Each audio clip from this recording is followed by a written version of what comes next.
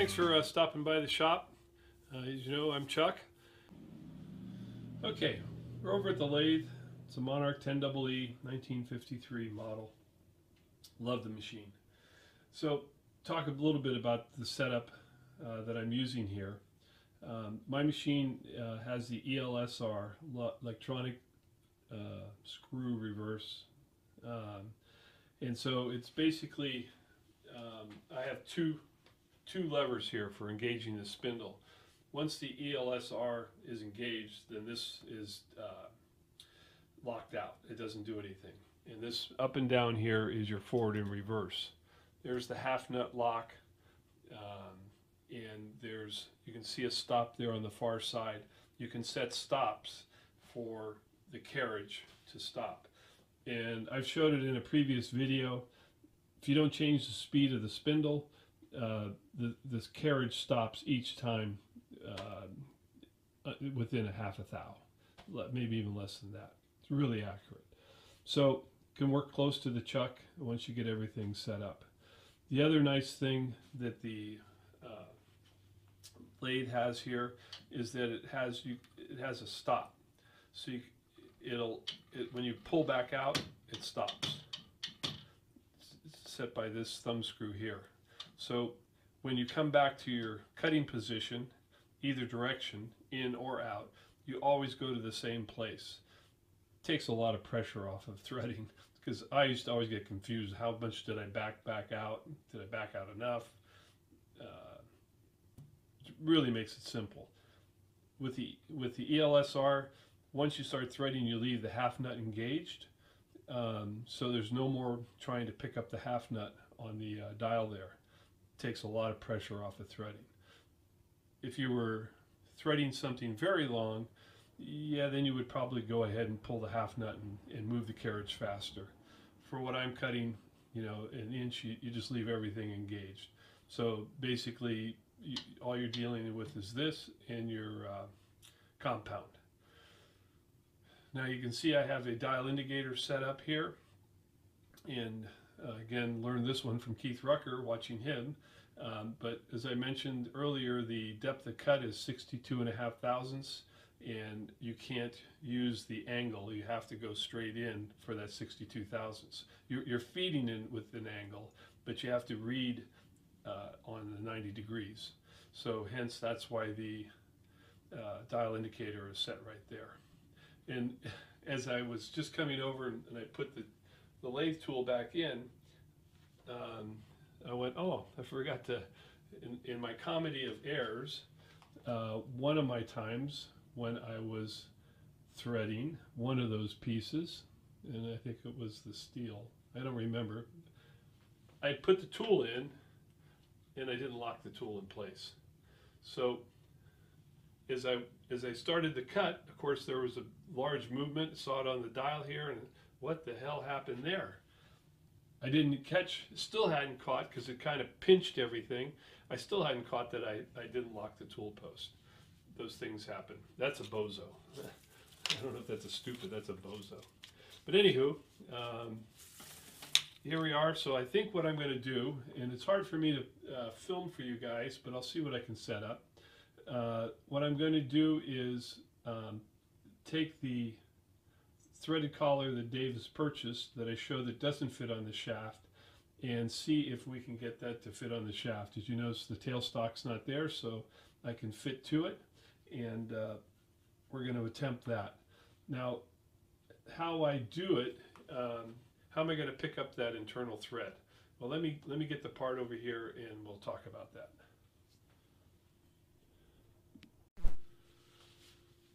So this is how I figured out, I don't know if it's right or wrong, how to pick up this collar right here, how to pick up that thread. So what I've done is I've set it in the chuck. I've got the half nut disengaged, and I come in and I want to get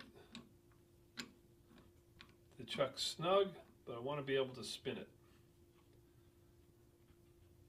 So that's pretty good there. There's a little, David put a pipe wrench on this thing when he was frustrated.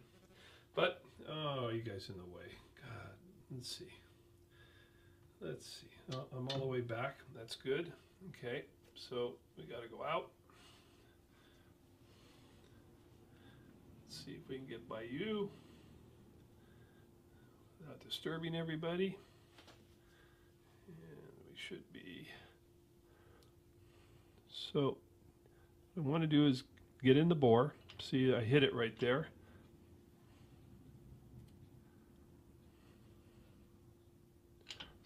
Still catching it.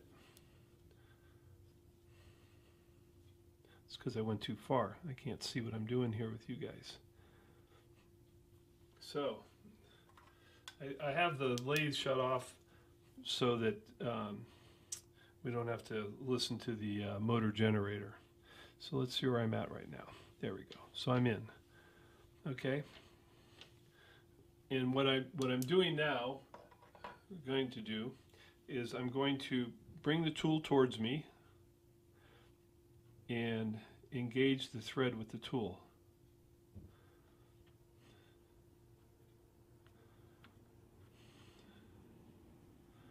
And at some point, we're getting close, the part is going to thread onto the tool.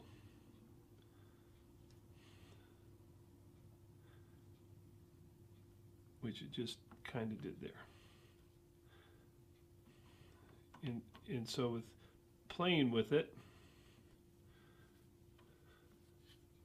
it's kind of hard behind the camera here, you can feel the tool pick up the thread and just slowly keep pulling it in. Since this is almost a full depth cut there, it's starting to follow it now.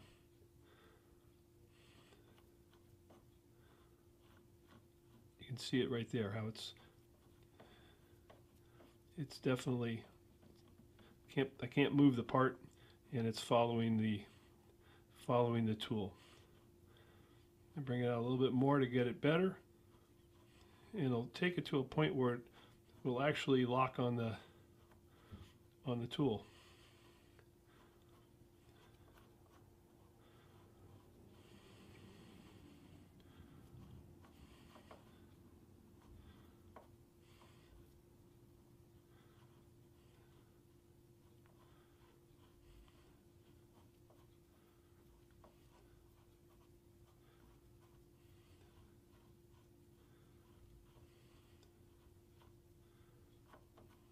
Starting to get tight.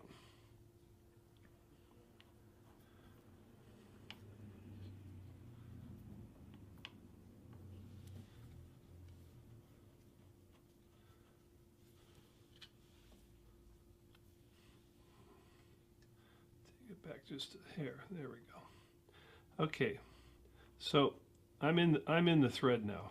I'm pretty solid and pretty good in the thread. So now I got to engage the half nut, and then I'm in the thread. So let's see, let's flip this guy to 0 so I know where I'm at. And now we just take the carriage and move the carriage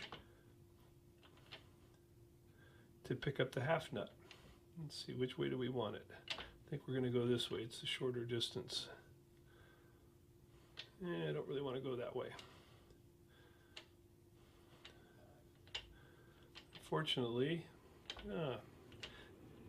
Unfortunately, I didn't have the carriage lined up that good on the half nut. So right there, we're in the half nut, but I don't like that. So how do we solve this? Okay, we go back and we thread this guy in some. Now let's see what we did. No, got to thread it out some.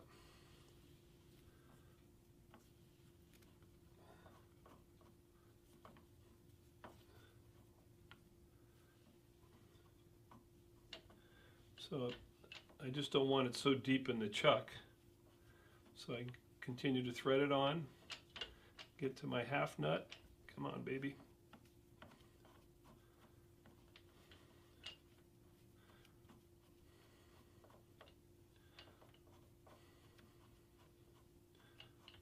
We're almost there. Almost there. Want a little sticking out. There we go. So now you can see by moving that, whoop, I think you can see there with the glare that I'm on, wherever the glare is coming from, that I'm on the number 2 there. So now I can lock the half nut. Move you guys around there. Half nut's locked. So I'm in the thread, and my machine is set at 8 TPI.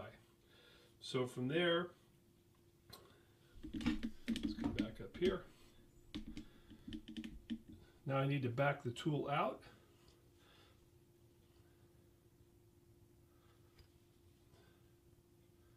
Back the tool out. And I can come out. I can't come out because the half nut's locked, right? So, let me back you guys up a little bit.